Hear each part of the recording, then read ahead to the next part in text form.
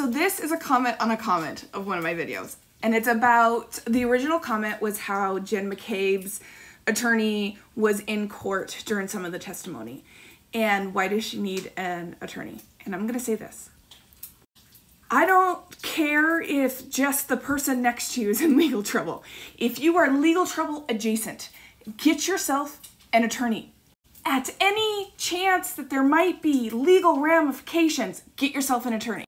People get themselves in trouble because they don't get an attorney soon enough. Jen McCabe has herself in the middle of a shitstorm.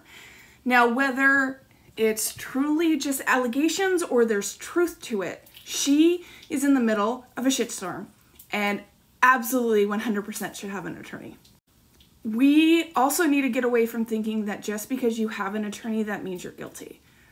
It means you're smart and you're protecting yourself. So, if I teach you guys anything, get an attorney.